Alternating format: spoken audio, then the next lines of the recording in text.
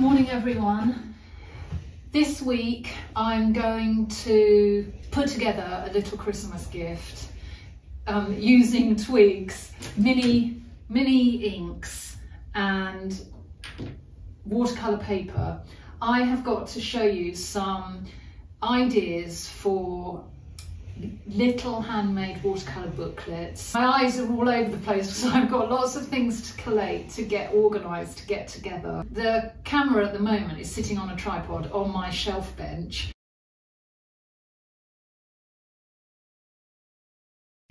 And with all the vegetables etc. behind.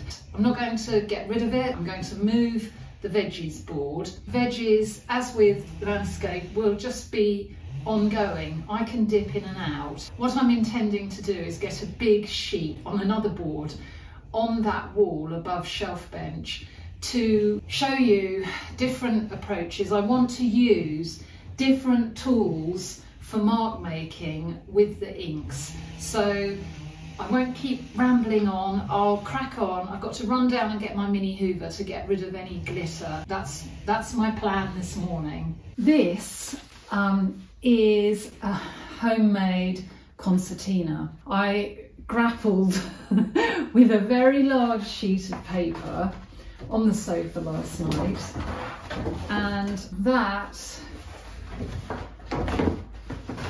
I hope you can, is the scale of it. And this is a big version. You basically take your sheet and you fold it in half, like so. So you fold that in half. I've attempted to show this on my kitchen counter. You basically put it into thirds, fold it, you fold it in half, you fold in again, and that side fold in again. So you've got all your folds. Then you cut these three, and on the other side cut those three, and it just should fold quite nicely into a concertina. 3 squares down and 3 squares up. This is so funny. And then the whole thing literally concertinas in. Oh Lord. I made a front cover. Ink. Was actually going to say mostly ink because I got carried away, introduced a bit of collage, a bit of acrylic. But the project is ink. The project is to gift someone an opportunity to play with a bottle of ink and a few mark making tools. So I put down some very washy watercolour just to lose the white paper as usual, and I'm going to put it up, but I want to experiment. I want to experiment with the tools to see what marks I can get with my ink. That's the stage 2. So I've got my lovely collection of twigs. I really like the ones with knobbly ends. Let's have him out. I got slightly carried away, as you do. And also in here, I found that in the greenhouse, empty plastic containers will work to pour your ink into. You need water. These are handy, the little portable water sprays. But you can dip your twig into your water, into your ink, and you can get going in that way. I've got a few feathers, just wispy things I found out, dried up bits of plant. That's interesting. I've never used that before. I've used bamboos before. I've used bits of stick before. I'm going to attach some things to some bits of stick to give me less control. So if I attach that to that will be really good fun. Uncontrolled, unexpected marks. I've bound together a few bits of brush that I can attach to a bit of stick. So that might be great fun. That will be really good fun. All sorts of different things.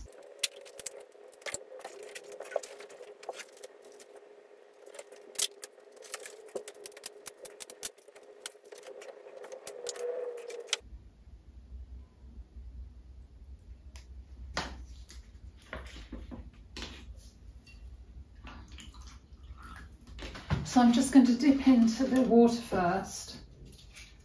I'm going to have a little swish around.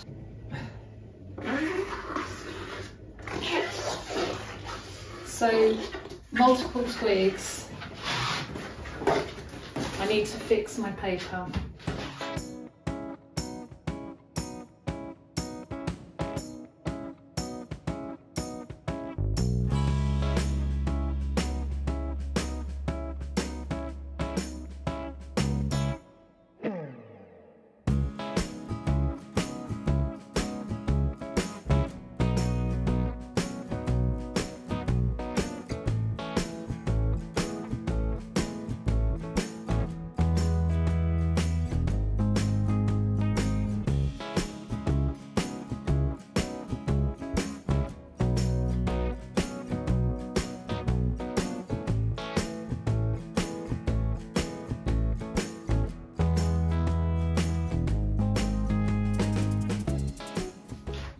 If you weren't making concertina, this makes great collage material. The usual messing around, just making marks. Something interesting might come.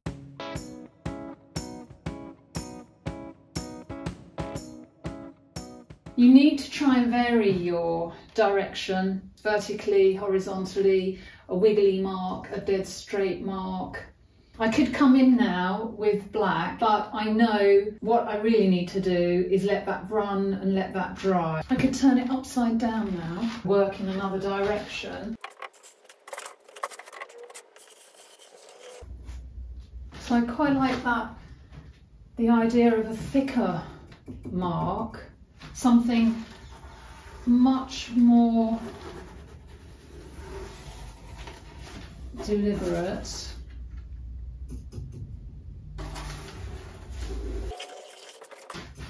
Oh gosh, this one's dramatically falling apart. That's the lovely thing about it. It's so quick to put a tool together that you don't need to worry if they fail.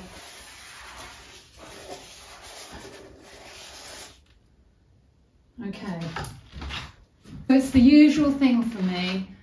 I like the minute I get something bold, something stronger, I feel happier, I feel more connected to it, to those clunky marks. I like the feathering that you get, so that comes from your water spraying. So anything that looks a bit boring in there.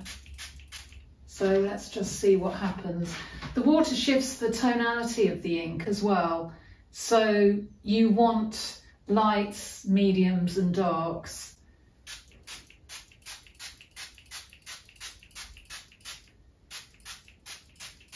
This is really, really thick paper. So inexpensive, it doesn't have to be expensive paper. I will let that dry and then we will, stage 2, we'll go on to stage 3.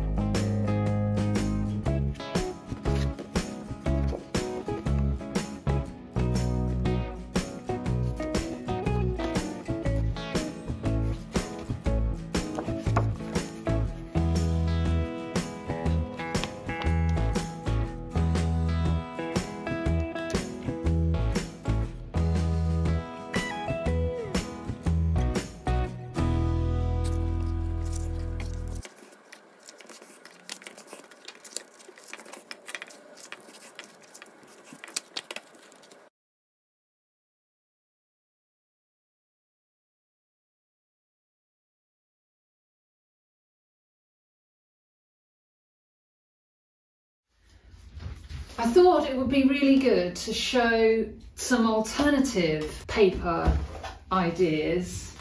So I've got lots of things again to share. I wrote a few notes in Canson to help me, just so that I don't forget anything. So I thought it would be good to look at other paper options.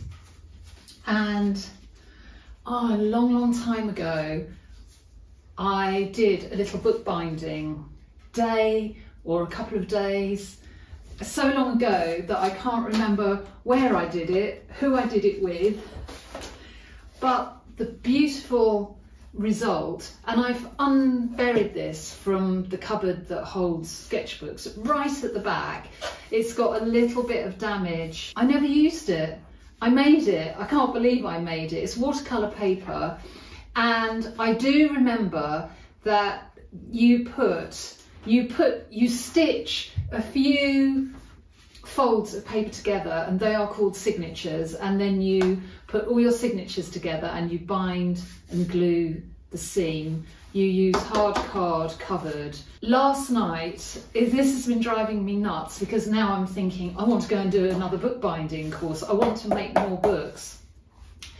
I found a lovely video that I watched last night, which I thought was superb.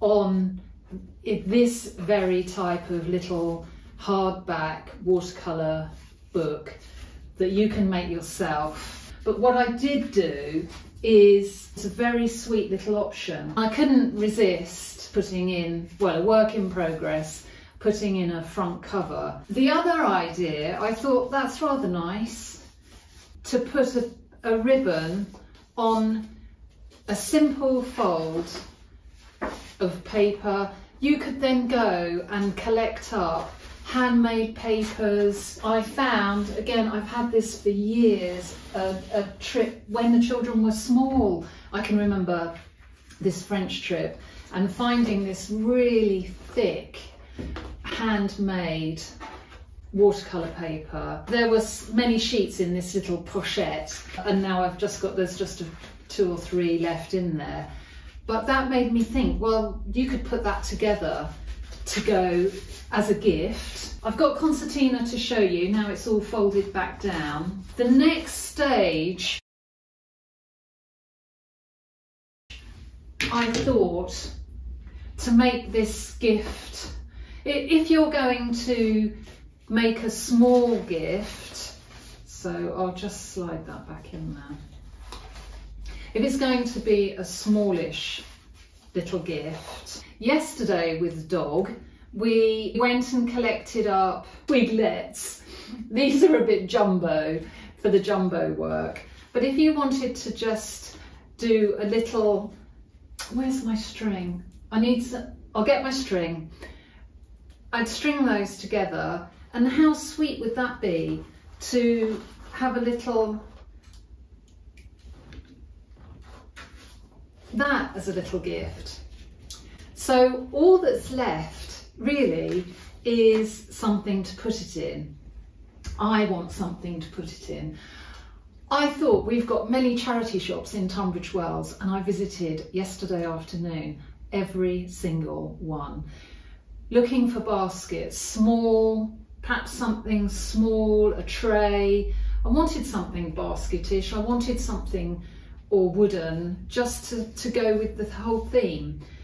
And that was all I came back with. It was really inexpensive, but that would take your small books, a couple of twigs, that would make a nice little gift. This morning, having discussed it with Craig, he's measured for a tray with a section here for some twiglets.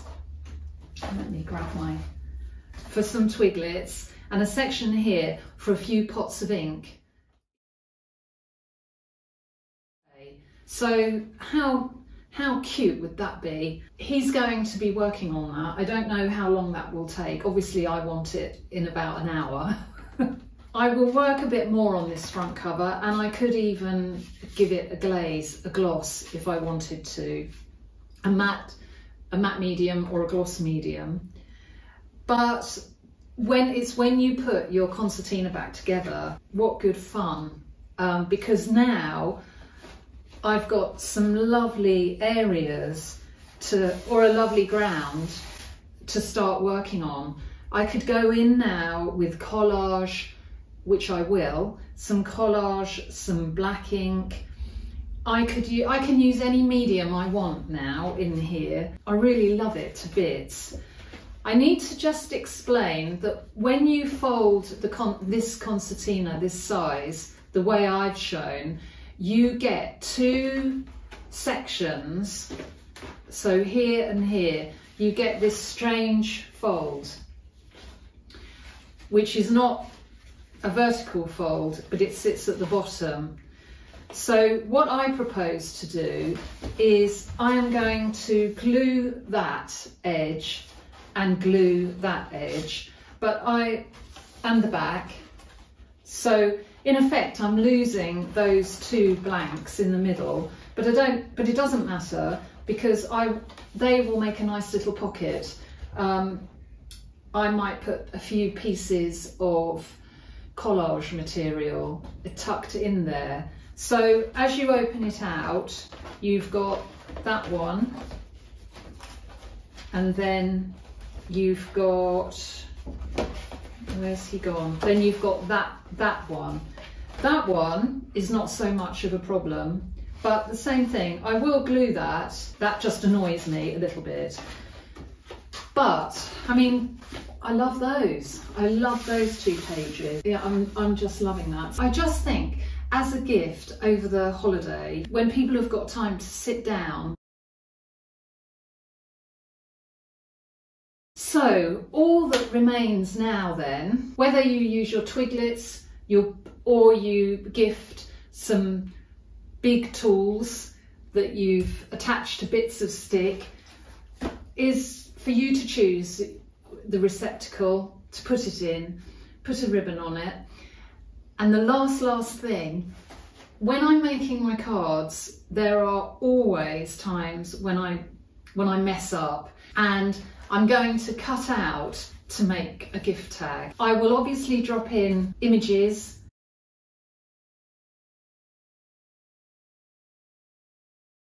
It's a lovely thing to do. It's lovely to go hunting for baskets. I love baskets. I've always collected baskets. There is a little shop in Tunbridge Wells, a very sweet antique shop.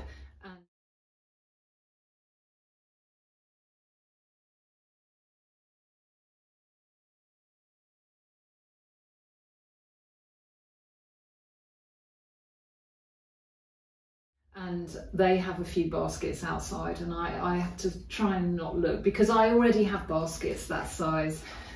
This requires something a little bit different, something smaller, different shape.